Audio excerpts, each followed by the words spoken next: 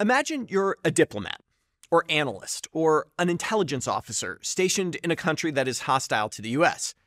You're in your room at the embassy or hotel or safe house trying to get some rest when suddenly you feel a pressure in your head, perhaps accompanied by a high-pitched ringing. You feel dizzy, disoriented. The strange part? A clear sense of directionality. The sound and pain seem to be coming from somewhere. Weirder still, as you stand up and move about the room, the sensation changes. Certain places in your physical space make it worse, certain ones make it better. Are you under attack?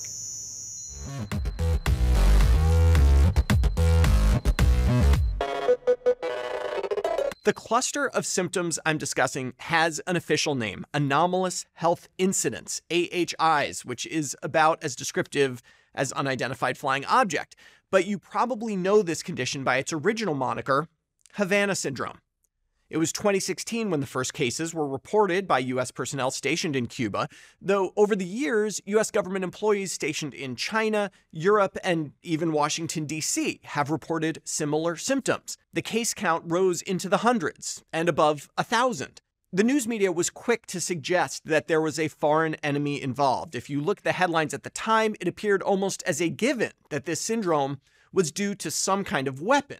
But as the cases increased, the case for the mysterious ray gun hypothesis diminished. Would countries all around the world be sharing this technology? Beyond that, what was the purpose of a weapon like this? It didn't kill its target. It didn't really incapacitate them, although some affected individuals had symptoms persist into the long term. Was it just supposed to, mess with us? The idea of secret weapons became relegated to the tinfoil hat crowd. There are, of course, other explanations for the syndrome besides ray guns of unknown provenance. The individuals affected are under a tremendous amount of stress, doing jobs that many of them can't even give us details about in territory which is potentially hostile.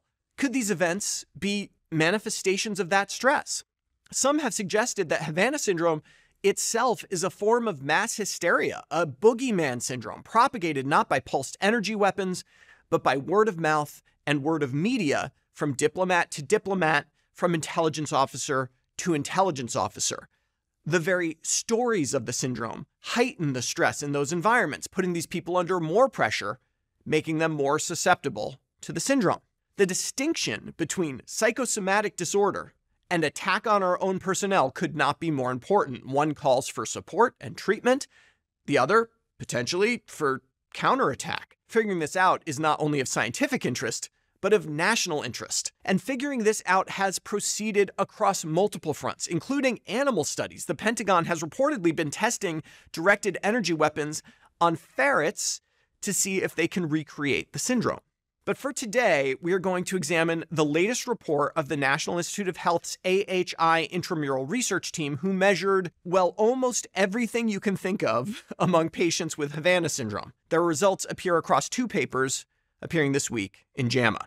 I'm going to start with this study, which describes the bulk of testing. 86 patients with Havana syndrome referred through federal agencies were included.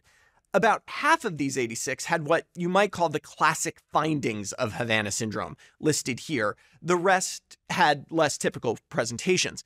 The study also included 30 vocationally matched controls who were asymptomatic.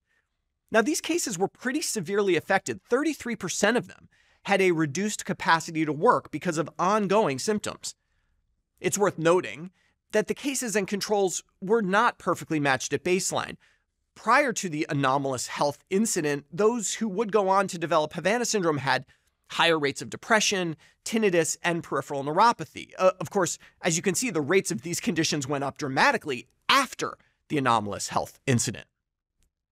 Looking at those changes from before and after the AHI, you notice one common thread. Most of the changes are in subjective areas, stuff that is hard to measure with a blood or imaging test.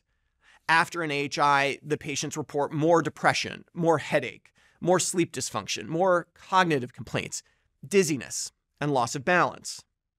Would these complaints translate into biomarkers that could be measured? There's a ton measured in this paper.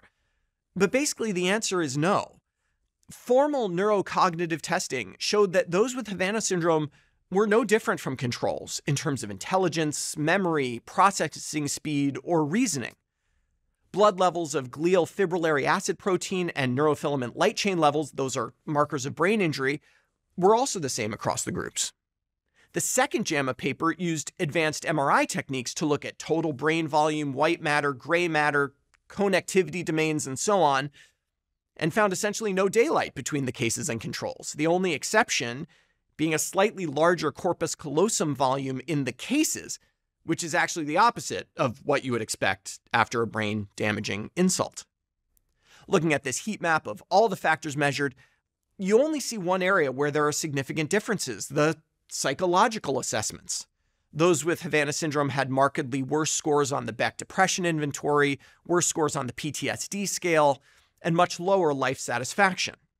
In other words, these individuals are suffering, but it's unclear from the testing why they are suffering. The weight of evidence is stacking up firmly against the idea of some mysterious weapon. The CIA has actually created a report that states it is very unlikely the syndrome is the result of an adversarial attack. Of course, given the state of trust in our government these days, that conclusion may or may not make you feel better about the whole thing. Congress doesn't like it.